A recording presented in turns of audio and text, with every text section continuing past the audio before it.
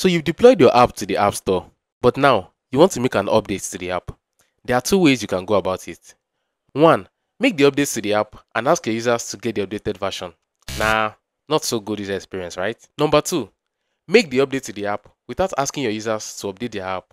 Sounds better, right? So how can you do this? Meet Revopush. Revopush is like CodePush, but better. It lets you send updates to your React Native app without going back to the App Store or the Play Store. Hey guys, it's Omashola Dev here, and in this video, I will be showing you how you can make updates to your React Native app smoothly without requesting for your users to manually update their app. If you are new to this channel, consider subscribing so you can encourage me to keep making good and interesting videos like this. So let's get started. So Revopush is very easy to use. But why Revopush? Revopush is built with two powerful parts that work together to make your app update super easy and fast. First, the SDK. Revopush gives you an open source SDK for React Native. It's actually a fork of CodePush, you know, the tool that shut down in March 2025. But don't worry, our team is keeping it alive.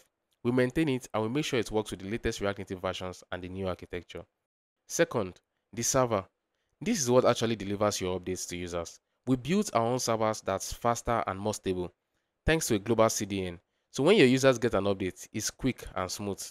And here's the cool part. Revopush works with popular CI/CD tools like Bitrise, GitHub Actions, and Circle CI. So you can automate everything and ship updates without stress. Right now, as you can see, we have our basic React Native CLI app and we have just our basic UI. So this is our app which we want to integrate Revopush into. And so we'll get started with it. The first thing we'll have to do is to create an account and sign in using our email or whichever platform we like.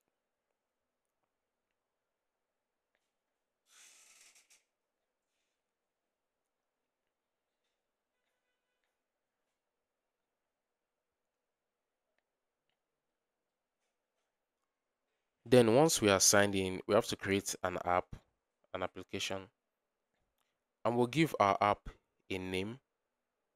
I'll just say test app.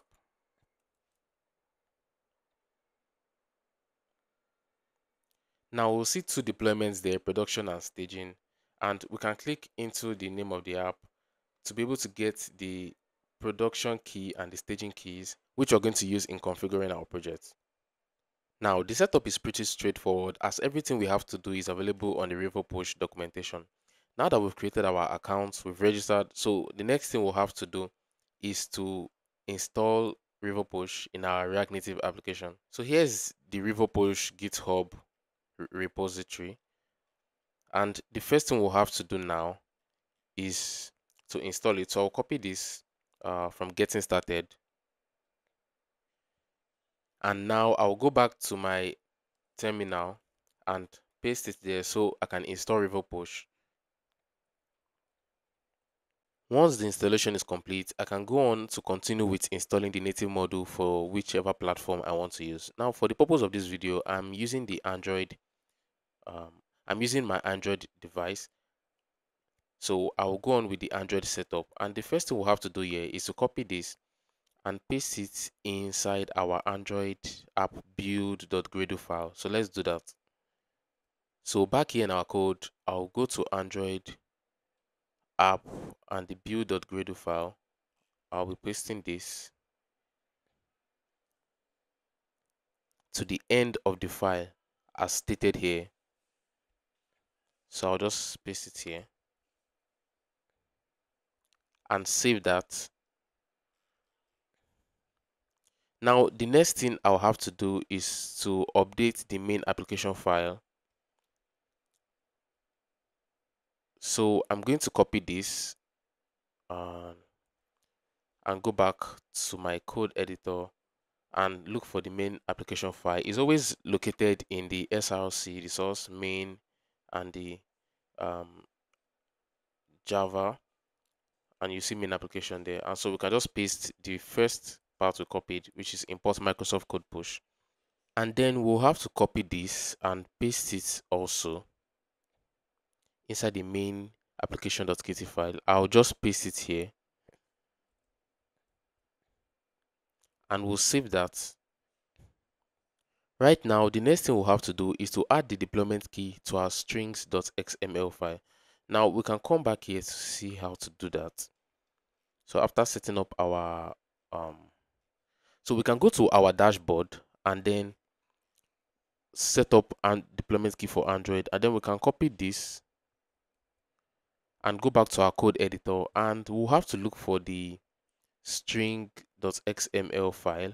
So let's look for it. I think it will be in main, res, and values, and we'll see strings.xml, and then we can just copy it. Let me just do this, paste it here, delete this.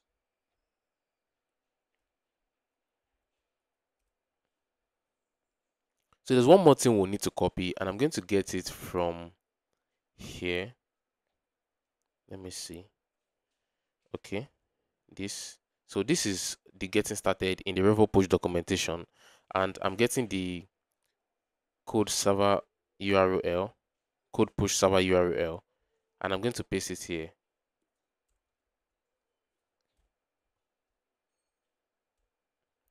Now we'll go on to save this, and this key, this particular key is going to be yours. You're not going to use mine, so I'm going to blur it out here. So you'll find yours in the documentation. You just have to copy it the way it is, and your own key will be in this particular place. Now, to configure this so that it also work on iOS, we're going to copy this and go and paste it in the info.plist file. So let's locate that.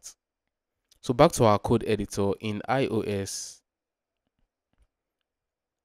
my booking app, info.plist file. I'm going to paste this at the top here.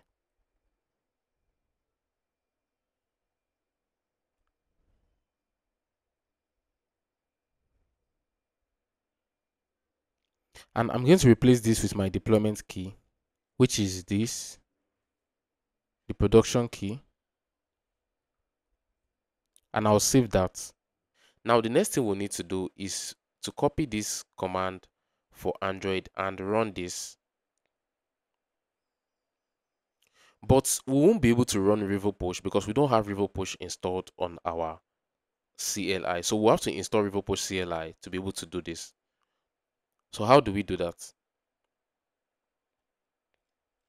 Now, you can come back to the getting started on the documentation, the getting started section on the documentation, and you can see the configure CLI section here. So now what we have to do is to copy this, or you can just click here to copy, to install Revopush CLI, and I'll paste that here,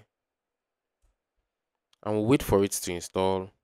Now, once that is installed, we'll have to log in. And this is a very, very important part of the whole setup. So I'm going to write this command, Revopush login. And then it will take me back to my browser. And since I'm logged in on Revopush on my browser already, it will just give me an authentication key, which I'll just copy and go back to my code editor in my terminal and paste the key there and press enter. And once I do that, I am logged in. So if I do Revopush, who am I? It's going to tell me the email I used to log in. Now we can now do our deployment. Now to do my deployment, I'll go back to my Revopush dashboard, and in my applications, I'll scroll to the bottom of the screen. Since I'm installing for Android for now, I'm just going to copy the Android production build, and then I'm going to go back to my terminal, paste it there, and let it run. And so I'm going to push updates right now. Right now, I'm pushing updates. I'm releasing updates from my app directly to Revopush. So once that is done, I can go back to my dashboard. Now, as you can see here, I released version 1 of my current app, and I released it today. And as you can see, all the details are here: the file size, date release, the email I used for Revopush, and all. So that means my update was released. There's a production release here.